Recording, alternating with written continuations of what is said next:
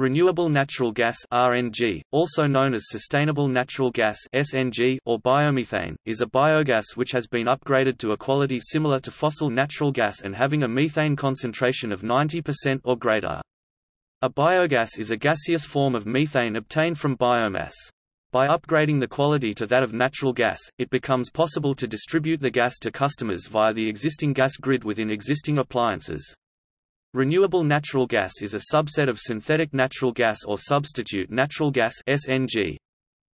Renewable natural gas can be produced and distributed via the existing gas grid, making it an attractive means of supplying existing premises with renewable heat and renewable gas energy, while requiring no extra capital outlay of the customer. Renewable natural gas can be converted into liquefied natural gas (LNG) for direct use as fuel in transport sector. LNG pricing compete with gasoline or diesel as it can replace these fuels in the transport sector. The existing gas network allows distribution of gas energy over vast distances at a minimal cost in energy. Existing networks would allow biogas to be sourced from remote markets that are rich in low-cost biomass, Russia or Scandinavia for example.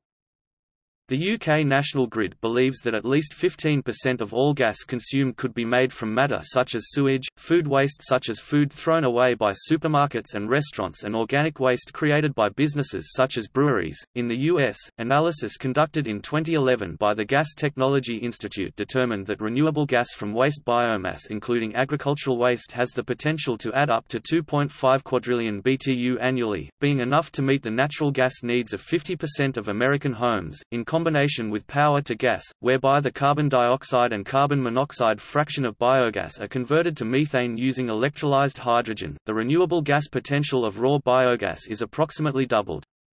Many ways of methanizing carbon dioxide, monoxide and hydrogen exist, including biomethanation, the Sabatier process, and a new electrochemical process pioneered in the United States currently undergoing trials.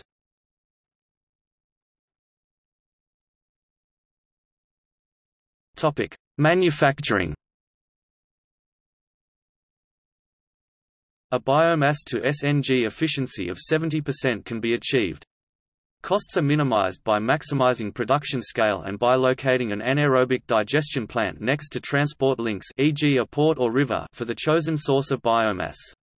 The existing gas storage infrastructure would allow the plant to continue to manufacture gas at the full utilization rate even during periods of weak demand, helping minimize manufacturing capital costs per unit of gas produced. Renewable gas can be produced through three main processes: anaerobic digestion of organic, normally moist material, thermal gasification of organic, normally dry material, production through the Sabatier reaction. In these cases, the gas from primary production has to be upgraded in a secondary step to produce gas that is suitable for injection into the gas grid.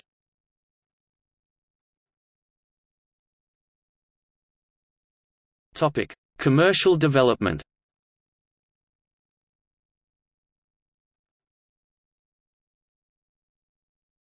Topic: BioSNG.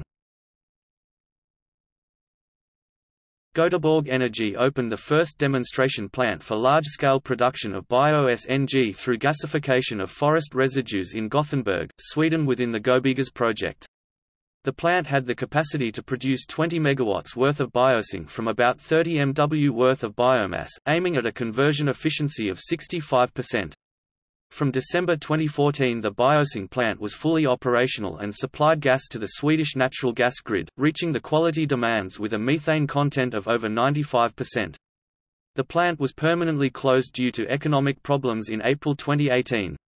Göteborg Energy had invested €175 million in the plant, and intensive attempts for a year to sell the plant to new investors had failed. It can be noted that the plant was a technical success, and performed as intended. However, natural gas is at a very low price given market conditions globally. It is expected the plant is to re-emerge around 2030 when economic conditions may be more favorable, with the possibility of a higher carbon price. SNG is of particular interest in countries with extensive natural gas distribution networks. Core advantages of SNG include compatibility with existing natural gas infrastructure, higher efficiency that Fischer-Tropsch fuels production, and smaller production scale than other second-generation biofuel production systems. The Energy Research Centre of the Netherlands has conducted extensive research on large-scale SNG production from woody biomass, based on the importation of feedstocks from abroad. Renewable natural gas plants based on wood can be categorized into two main categories, one being allothermal, which has the energy provided by a source outside of the gasifier.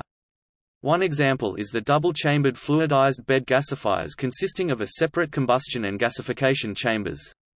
Autothermal systems generate the heat within the gasifier, but require the use of pure oxygen to avoid nitrogen dilution. In the UK, NNFCC found that any UK BioSNG plant built by 2020 would be highly likely to use clean woody feedstocks and that there are several regions with good availability of that source.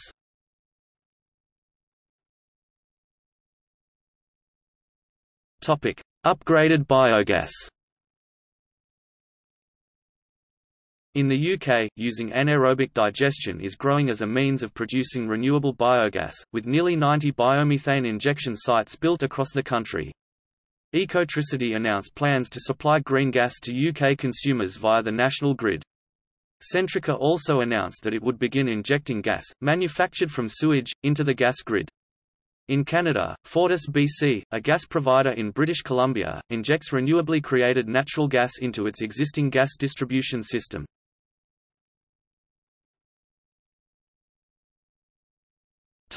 Sustainable synthetic natural gas. Sustainable SNG is produced by high-temperature oxygen-blown slagging co-gasification at 70 to 75 bars pressure of biomass or waste residue. The advantage of a wide range of feedstocks is that much larger quantities of renewable SNG can be produced compared with biogas, with fewer supply chain limitations. A wide range of fuels with an overall biogenic carbon content of 50 to 55% is technically and financially viable. Hydrogen is added to the fuel mix during the gasification process, and carbon dioxide is removed by capture from the purge gas slipstream syngas cleanup and catalytic methanation stages. Large-scale sustainable SNG will enable the UK gas and electricity grids to be substantially decarbonised in parallel at source, while maintaining the existing operational and economic relationship between the gas and electricity grids. Carbon capture and sequestration can be added at little additional cost, thereby progressively achieving deeper decarbonisation of the existing gas and electricity grids at low cost and operational risk. Cost-benefit studies indicate that large-scale 50% biogenic carbon content sustainable SNG can be injected into the high-pressure gas transmission grid at a cost of around 65p therm. At this cost, it is possible to reprocess fossil natural gas, used as an energy input into the gasification process, into 5 to 10 times greater quantity of sustainable SNG. Large-scale sustainable SNG, combined with continuing natural gas production from UK continental shelf and unconventional gas, will potentially enable the cost of UK peak electricity to be decoupled from international oil-denominated take-or-pay gas supply contracts. Applications: electricity generation, space heating, process heating, biomass with carbon capture and storage, transportation fuel.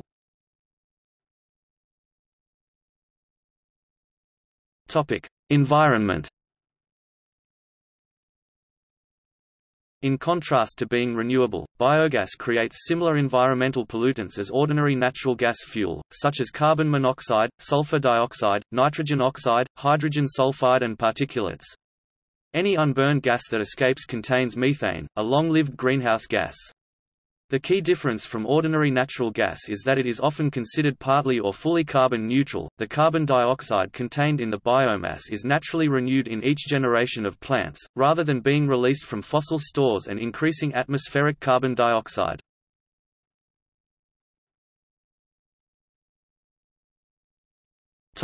See also: biogas power plant, biofuel, carbon-neutral fuel, landfill gas utilization, power to gas, renewable energy, sustainable energy. Issues relating to biofuels.